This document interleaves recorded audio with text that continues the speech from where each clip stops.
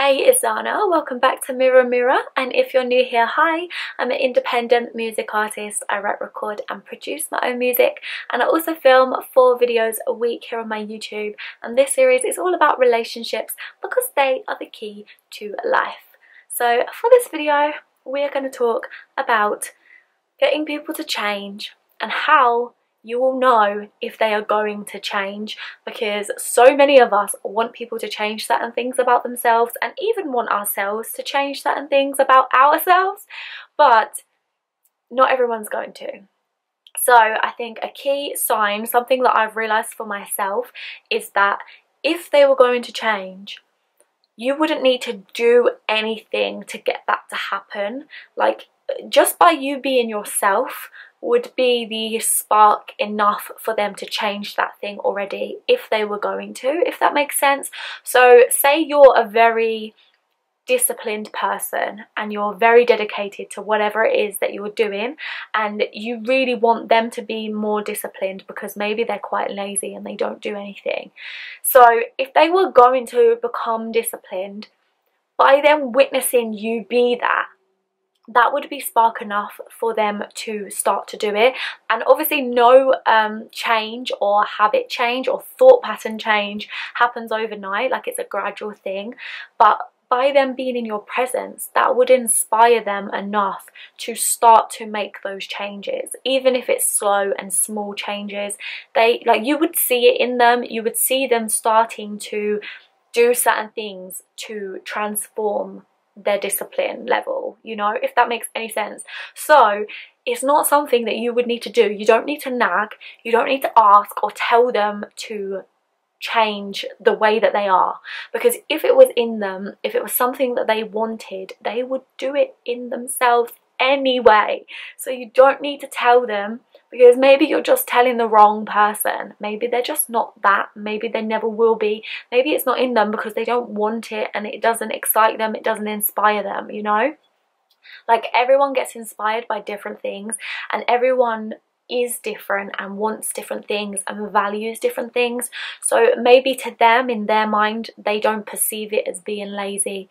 Maybe they perceive it as they go with the flow and they're quite carefree and they'll do things when they feel ready, and maybe you like more structure or something like that, you know. So I just feel like it's about compatibility, and we can't force people to change, and especially by nagging and yelling and wishing and begging, it's not going to work. You have to stay firmly in who you are and what you want and what you need, and only choose people, especially on a romantic level, because of the energy exchange level that involves.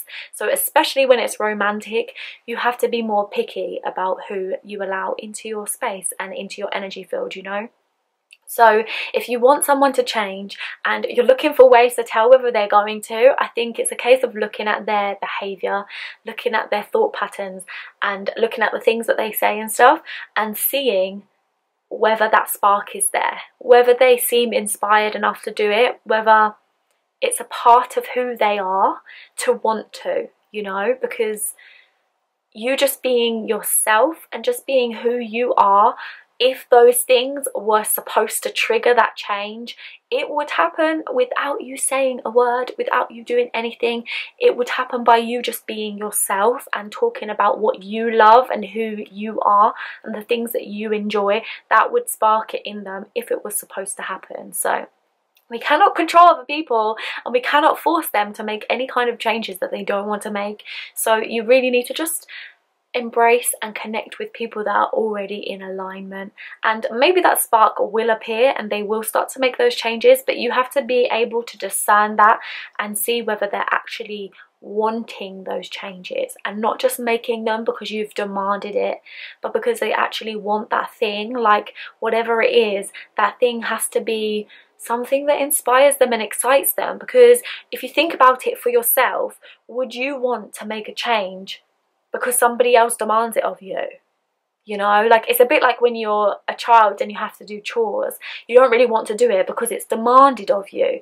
But if you enjoyed having a clean space, you would do it anyway. You would feel inspired to do it. So your parent wouldn't need to demand it because you would want to do it because you like having that clean space. So it's kind of the same thing, although obviously as children we're not really very self-aware. But when you're older and you're grown, you know the certain things that you enjoy and the things that you want, and we tend to do those things. So anything that the person is not doing is because it's a choice, and it's because they're choosing not to do it. Maybe they don't want to do it, maybe it's not a part of them, maybe they don't care to do it.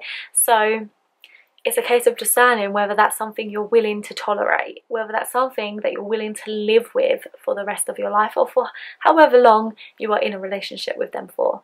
So I hope this video was helpful. Thank you so much for watching. I really appreciate you. Don't forget to check out the description box below for all links to my jewellery brand. This is Elemental Mirror. I'm wearing my necklace right now, and my phone number, my social media, my music, everything else about me is in the description box below. And also don't forget to like and subscribe if you haven't already, because I do upload 4 times a week, and hit the notification bell to be notified when I upload. And I will see you in the next video. Bye. You could say